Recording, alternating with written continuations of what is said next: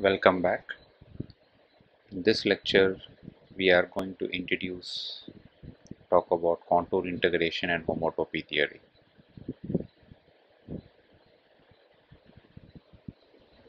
So, what are curves in complex plane? This is a definition which is also true for any Euclidean space. So, a parametrized curve is a continuous map gamma from some interval of R to the complex plane C.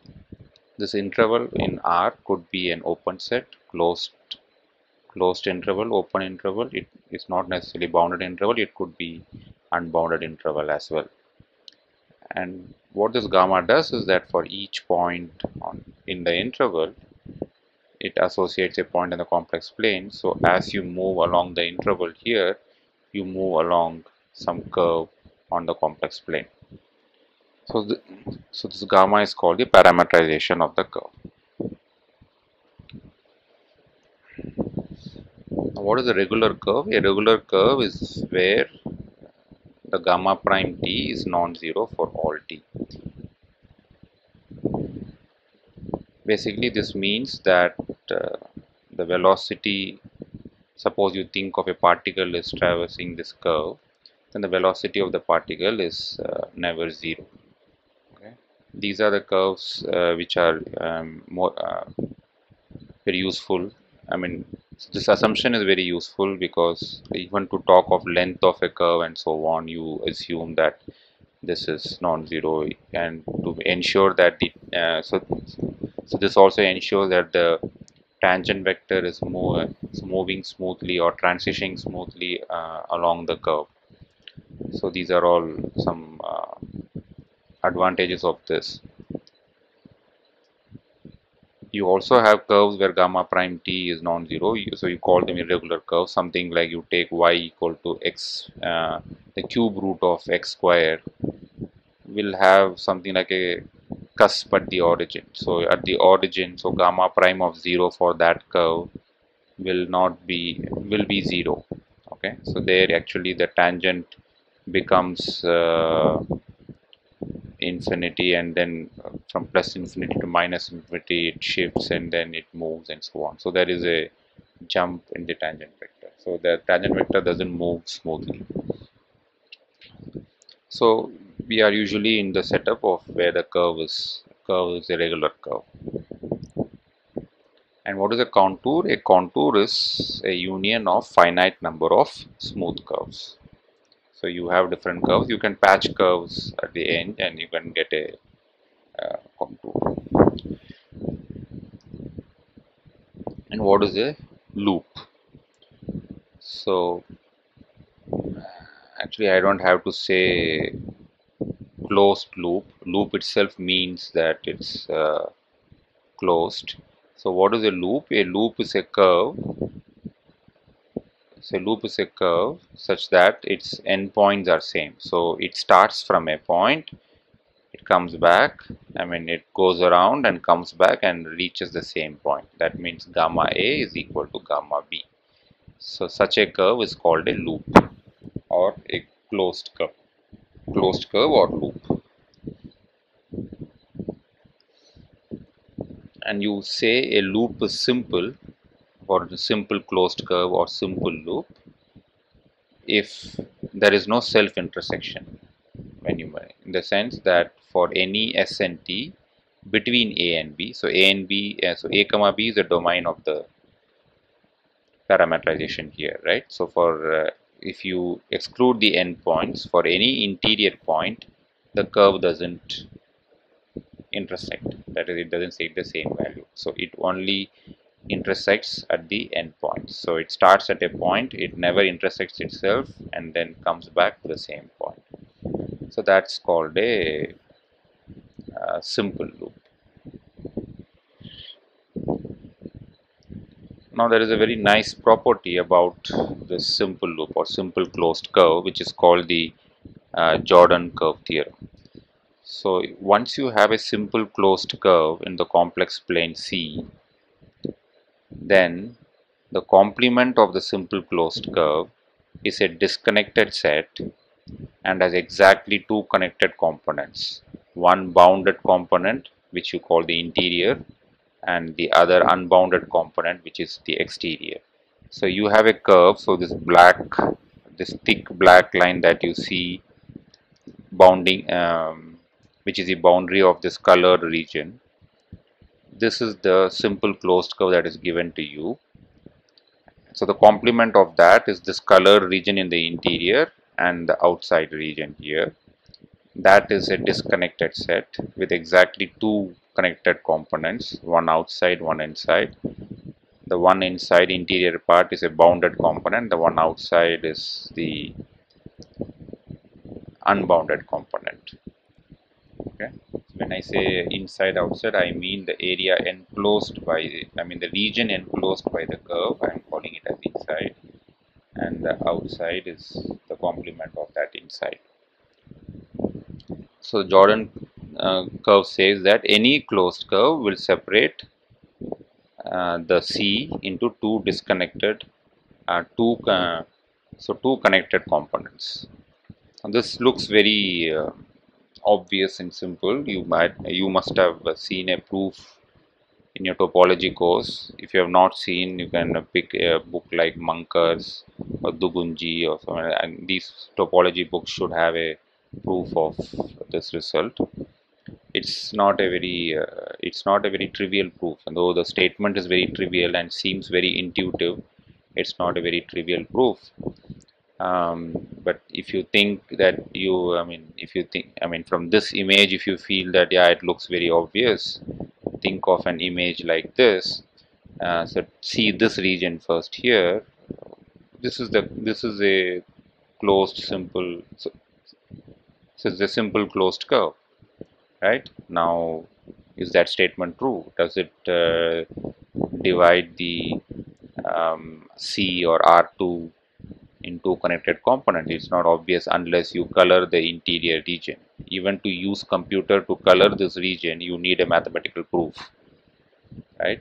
So this is not a very obvious proof or something, but it's a very simple statement and intuitively seems true, but you need really a non-trivial proof. So the usual idea behind this proof, at least that's how it's. So this was first given by proof was first given by Jordan, though there is a controversy that Jordan's proof is not right, and the first correct proof is attributed to Veblen in 1905, I suppose, 1905. But then Jordan had assumed the result for the, for for a simple closed curve, which is made of polygon, which is a polygon or red polygon lines, and so on. But I don't think, I don't think Jordan was completely wrong. In any case, he had good insights into the proof and so on. So the idea lies, the way you prove this, the idea lies is that if you pick a point outside this curve, right, and if you pick uh, another point somewhere, wherever, right, suppose you draw a line segment from that point. So let's say you pick a point in the interior. So let's go to the colored region. Let's pick a point in the interior, and let's pick a point in the exterior. Okay, and if you draw a line segment from that exterior point to the interior point, if that line segment is from from an exterior point to interior point, then it will cross the curve odd number of times. If the line segment crosses the curve even number of times, then the other point is also in the exterior.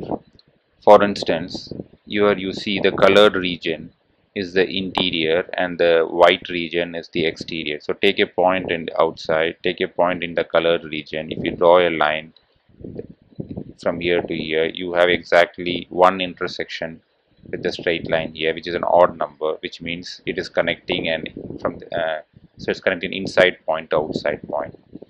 take a point here which is actually outside, the white region is outside to the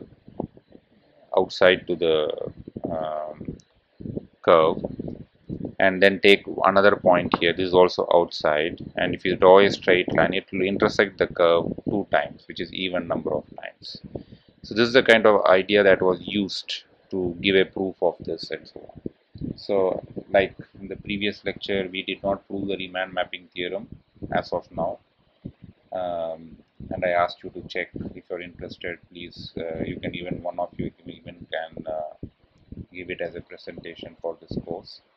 Similarly, you can also take Jordan curve theorem as one and try to give a presentation of the proof of this and so on. Okay. Later in part of the course, if we do everything, if we can do the proof of these results, we will prove. We will try to do these proofs. Okay. Now, once you have this concept of any simple closed curve will divide the plane into two parts, which is a bounded part and unbounded part, you can give a notion of orientation to such curves. So a simple closed curve is said to be positively oriented, or you say counterclockwise, if moving along the direction the bounded component is always to the left. So as I said, the simple closed curve divides the region, divides the plane into two parts, one bounded region and the other bounded region. So you say that direction as positive when, if you go along that direction, the bounded component is always to your left. Okay. You can also give a mathematical definition of this. Basically, what it means is that here I am giving the definition in the sense that if you take the position vector and for every for sufficiently small epsilon and for all t, the position vector plus epsilon times the normal vector lies in the bounded component. Okay.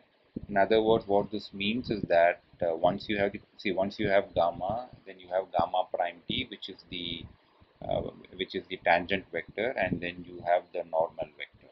Okay. When we say normal vector here, it is the positive. So if you rotate the tangent vector along the counterclockwise direction or in the positive direction 90 degrees, what you get is the normal vector. So this tangent vector and normal vector actually also forms a basis, if you notice.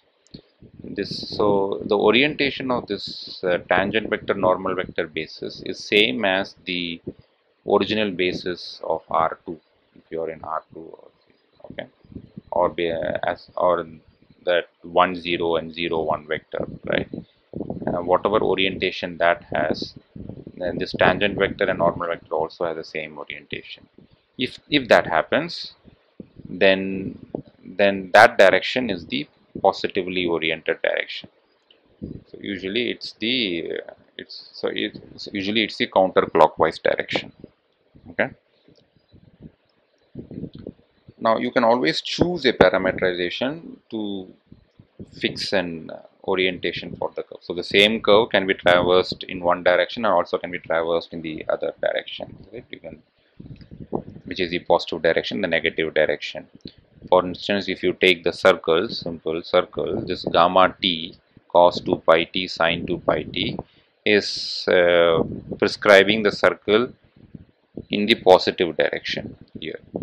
So if you see here, since this is the direction, if you and any position vector on the circle is here, so which means the tangent vector is in this direction, right? Tangent vector is in this direction, which means that the positive normal direction is inside here. There is a normal direction here, and this is precisely the orientation in which the basis vectors are. So they have the same orientation as the basis vectors. So this direction is called the positive direction. And the same circle can also be denoted by a different parameterization which will orient the circle in the opposite direction, that is, this is the negative orientation. That, so this cos 2 pi t minus sine 2 pi t will prescribe the circle in the opposite direction. This is the clockwise direction. In this case, you see the the tangent vector is here, okay, which means that the normal vector is here, and their orientation is opposite to the orientation of the basis vectors.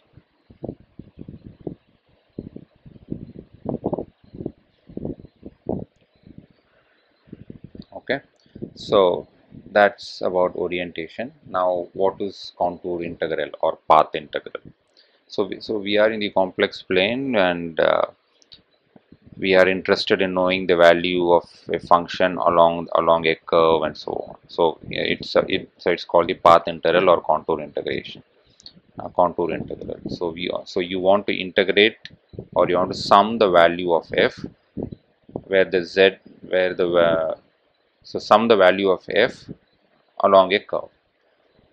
So if gamma is the curve, then integral of f dz is defined by integral of ab. So this is precisely the by this composition, right? So any point, so here I am actually using abusing notation.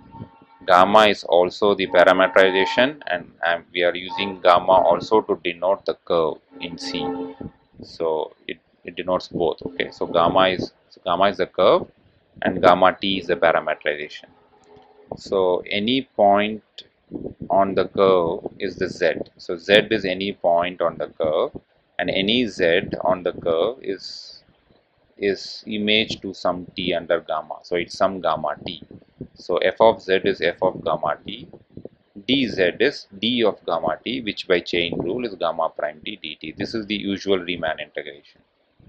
Okay, so this is how you define the notion of integral for a function from C to C, which is the integral along a path, or along a contour. As I said, we are using gamma to denote both the curve and also the parameterization. And this is the meaning whatever I said. So z is an element of gamma, which means z is gamma t. So dz by is gamma prime t dt. So what is this what are the properties of this path integral, right? The first thing that we need to check is that the contour integration is independent of the choice of the parameterization of the path, right? We have already seen, as even in this case, the same circle has two different parameterization, but here we gave for different orientation, but you can also have different parameterization of the curve preserving the orientation, right? You can for different well, like 2 pi t is one, you can also do pi t, 4 pi t, and so on, right? There are different parameterizations for any curve. That is how this notion of regular curve or gamma prime t not equal to 0, you can actually choose a what is called the arc length parameterization, uh, which is kind of unique, where the length of the curve is same as the length of the domain that you choose. Okay, like for instance, see here the length of the domain is the domain of gamma is 0 1, so length is 1 here, whereas the length of this is 2 pi, which is not same, but you could actually choose a 0 comma 2 pi interval here, and then you can choose cos t comma sin t here. That will be the arc length parameterization of this circle. Okay, so you have more than one parameterization. So once you define this notion of path integral for a function on a curve, you should verify that the path integral is independent of the choice of the parameterization. Okay, so that I leave it as an exercise to you. It's an easy exercise using chain rule. So you have two parameterization for the curve, use the composition fact and actually get one show that the integral over one path is same as the integral over the other path.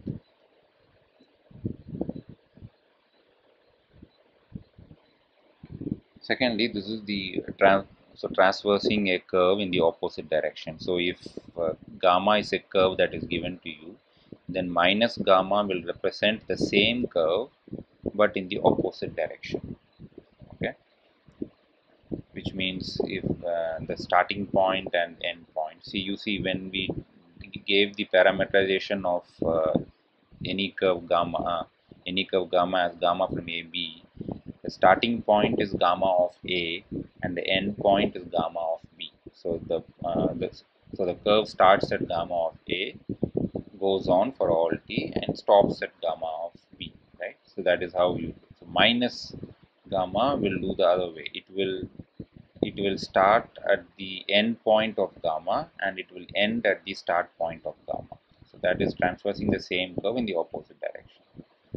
So that minus gamma denotes that kind of a curve, which is the same curve in the opposite direction. And the property of the path integral is that if you integrate the function on the same curve but with the opposite direction, then uh, then the integral over that opposite direction curve is nothing but minus of integral over the curve gamma. So this is a property of path integral.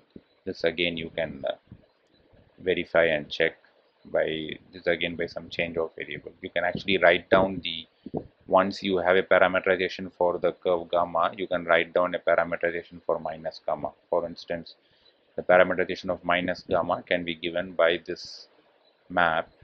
So gamma is a map from A comma B to C. So gamma is starting at A and ending at B. And so now here you are giving the parameterization to the opposite direction where it's from 0 to 1. So you'll see when you take t to be 0, so the starting point of gamma minus is 0. So t is 0. So gamma minus of 0 is actually gamma of B, which is the end point of gamma. And the end point of this, which is t equal to 1, is gamma of A, which is the starting point of gamma. So you have the opposite parameterization. So you can use this information and you can actually show that you have this property for path integral.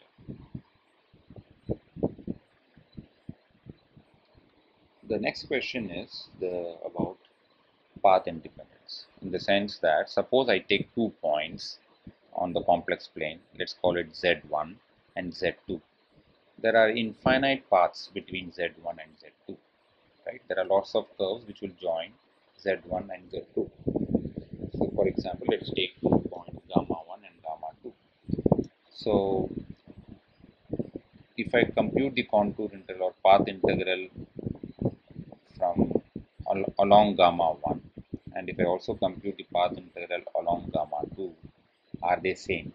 Right? There is no reason to expect this, right? Because the integration is over all the points on the curve. The integration is over all the points on the curve here, and these are different curves, so there are different points. So there is no reason to expect that this happens, which means if it doesn't happen, that means the path that you choose matters when you integrate along the path, which seems to be a natural thing to expect. So are they path independent? So the contour integration is path independent or not? And this question is same as the following. Suppose I take 2 points Z1 and Z2, I take the point gamma 1, I take the point gamma 2, then by choosing this opposite direction for gamma 2, that is Z2 to Z1, so gamma 2 is Z1 to Z2, which means minus gamma 2 is Z2 to Z1. So minus gamma 2, and I take union of gamma 1 union gamma 2. So gamma 1 union gamma 2 is now a closed curve, it's a loop starting at gamma 1 using the positive orientation. It's going along the positive anti-clockwise counterclockwise direction and comes back at Z1. So you have two different curves joining the 2 points, you by changing the opposite direction, you actually have a closed curve or a loop at z1. So gamma is a loop at z1. Then the question of path independence, whether the integral of f along this path is same as integral of f along this path, is equivalent to saying that the integral along this loop is 0. Because if the integral along this loop is 0, that means the integral of gamma 1 union minus gamma 2 is 0, which is integral of gamma 1 equal to integral of gamma 2, which is precisely this. So this question of path independence is same as asking whether the contour integration of the function along closed curve vanish. Okay, so these are equivalent question. So one can answer this instead of this. They are same. Now, as an exercise, you can do this. What we know is that for a continuous function f on any domain, f admits single valued primitive in omega if and only if the integral is 0. So whenever the contour integral over every loop in a given domain is 0 for a function, suppose you have a continuous function on a domain omega, domain is open connected set. So if you have a continuous function on a domain omega, then the integral over any and if the integral over every closed loop is 0, then it means that the function admits a primitive. Okay. Equivalently, if it admits a primitive, then the integral over every closed loop is 0. See, this is motivated from your fundamental theorem of calculus. See, fundamental theorem of calculus tells you that integral of f prime, integral over say AB, suppose you have 2 points A and B on the real line, then integral of f prime from A to B is f of B minus f of A, right? And if the value of f is same at A and B, then integral of f prime is 0, right? This is something which we know from fundamental theorem of calculus. And here you see for closed loops, so for closed loops, gamma of A is gamma of B, okay? So suppose this function admitted a primitive, which means let's say capital F is the primitive of this little f, then this is integral over capital F prime. Okay, so integral over capital F prime, you use the definition of contour integration, rewrite this in terms of integral over AB. Because they are closed to, you can show that this integral is 0. So this proof is actually easy. If you assume that f admits a primitive, then you can actually show that this integral is 0. The converse is also with little more work, but can still be done. The way you start with this is that for converse, what you do, you you take you define this function capital F. So since little f is given, you define this function capital F as let's say f of, so you fix a point. So you fix a point, some common point. Let's call it some z0 or something on the curve. Let's say, right? You fix it on the curve gamma z0. Let's say. So if you fix a point z0 on the curve gamma, then you define capital F of z to be the integral of f from z0 to z. Okay, so capital F of z is the integral of little f from z0 to z, which means you have a capital F definition now. Now you want to show that this capital F is the primitive of this little f. So what you should check is that the derivative of the capital F is little f. So to check the derivative, you need to start with the definition, that is f of, say, f of z0 plus h or f of z plus h minus f of z over h. This limit should exist and it should be equal to f of z. So you start with f of z plus h minus f of z. by definition you will see that it is actually the integral of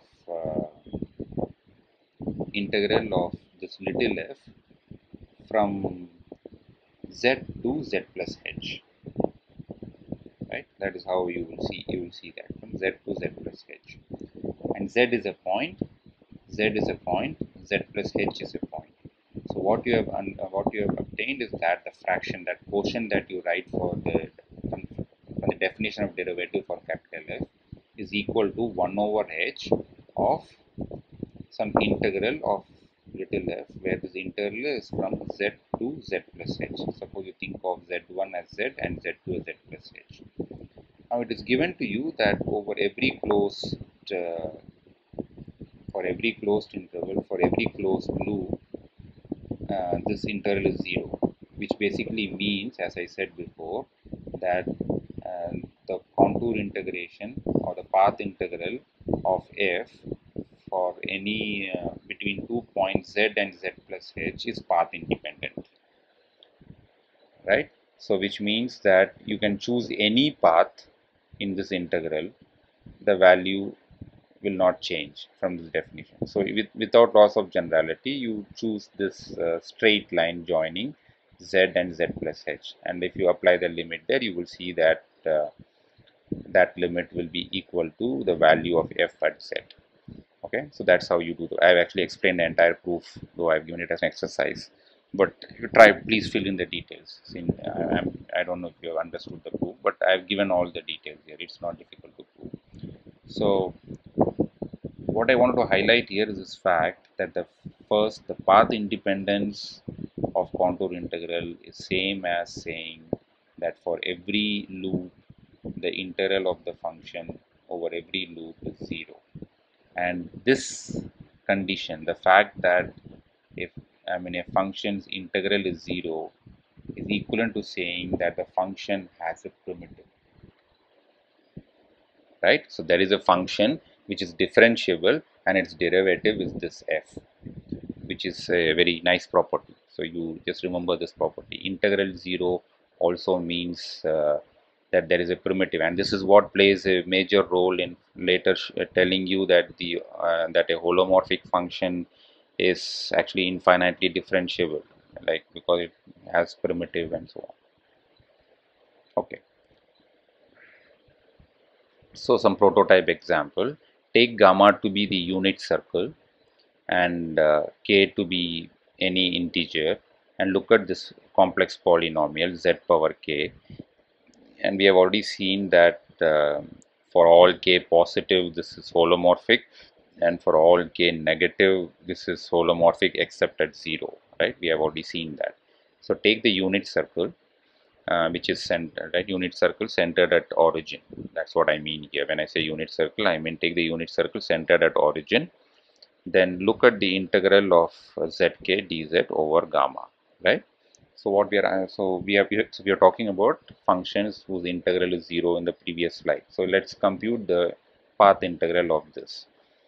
So by definition, if you use the polar form of this, because you are on the unit circle, the magnitude is 1. So you have in the polar form you have this definition, and if you use the contour integral definition, you can write this as an integral of 0 to 2 pi. So you have this, and if you integrate this, you have this value that it's 0 for k not equal to minus 1, and for k equal to minus 1 it's 2 pi I. Okay, and from the previous exercise I told you that whenever the integral is 0, then it admits a primitive. In this case, when k is not minus 1, the integral is not 0. The reason because there is a primitive, but it's a multi-valued primitive. So unless you restrict the region, you don't have a primitive. So you have to restrict your domain. So the k equal to minus 1 has a multi-valued primitive. So in a sense, it doesn't have a well-defined primitive for k equal to minus 1. So it's verifying that example. In fact, this is so I'm calling this a prototype example because see, you see the Cauchy theorem, which says that some for holomorphic functions, the integral over in closed curve 0 is precisely a generalization of this result. that for k not equal to minus 1 you have 0, and the Cauchy integral theorem, which tells you that f of z is 1 over 2 pi of integral of f of z minus w over d integrated over dw over the w variable, is precisely this result. It's the generalization of this result. So this is the Cauchy integral formula for the function, for the constant function 1, right? So that those results are actually motivated from this prototype example. So this result is what is generalized by both by Cauchy theorem and Cauchy integral formula. So this is an example to show that the result is not true for all. So it's here the integral is 0. We are giving an example here where the integral is not 0. See here, this was a holomorphic function except at 0, okay, but here it failed. I mean the integral was not 0 for k equal to minus 1 because this had a singularity at z equal to 0, okay. In fact, for not just k equal to minus 1, this had a singularity um, for all negative k, but for k equal to minus 1, that singularity which was sitting inside the closed curve played a role. So it might look like that is what is causing this problem, but that's not the case. For instance, in this example you see, take this point minus 1 and take this number, complex number minus 1 and complex number I, and look at this straight line joining minus 1 and I, which is this gamma 1, and look at this arc of the unit circle, which is gamma 2, okay, which is also joining minus 1. And if you look at, which is the red color thing, and uh, this you can see, so gamma 1 minus gamma 2 is a closed curve, okay. Gamma 1 minus gamma 2 is a closed curve. So you look at this function mod z square and integrate on along this closed curve, gamma 1 union minus gamma 2, and you will see that it's not 0. So this example basically tells you that whatever we are going to see later, that you need the assumption, because this fails here because mod z square is not holomorphic, okay. So this example here is basically prototype for the major theorems that you see in complex analysis, including Cauchy residue theorem and so on, right? That's how you define, I mean, how do you define residues of a function, right? It's all motivated from just from this example, and this is what is playing a role in those results. I mean, this is an intuition or motivation to look and to go and prove results like Cauchy theorems. Okay, now we were talking about points joining curves, closed curves, and so on. So let's look at a topological definition, and we had used this notion of simple connectedness. Even in the Riemann mapping theorem, we had used the notion of simple connected sets, right? So we will give that definition here, and we will end the lecture with that definition. So we say two paths or two curves, gamma 1 and gamma 2, are homotopic in a topological space if there is a continuous map T, which is now a function of two variable, 0 1 cross 0 1 to x. So x is a topological space. So I'm giving the most general definition here, okay. So if there is a continuous map T from this square to the topological space X, such that so let's say this is the first variable is T and the second variable is S. So for each fixed T, the for s equal to 0 and t varying, it this is precisely the first curve gamma 1, and for s equal to 1, this is the second curve, okay. So what I mean is it's easy to see in the picture here, that you see this is the gamma 1 curve here, and the one here is the gamma 2 curve here. These are two different curves here, and from the same point. So their starting and end points are same. Okay, two paths gamma 1, gamma 2 joining 2 points. Okay, now you say, so you say so they are homotopic if you can continuously deform one curve to the other curve. That's what this map means. So when you say continuous map, you can continuously deform. Okay, so this 0 1 cross 0 1 is this square. That means you see here this line, this is the parameterization of gamma 1. So this map is the parameterization of gamma 1.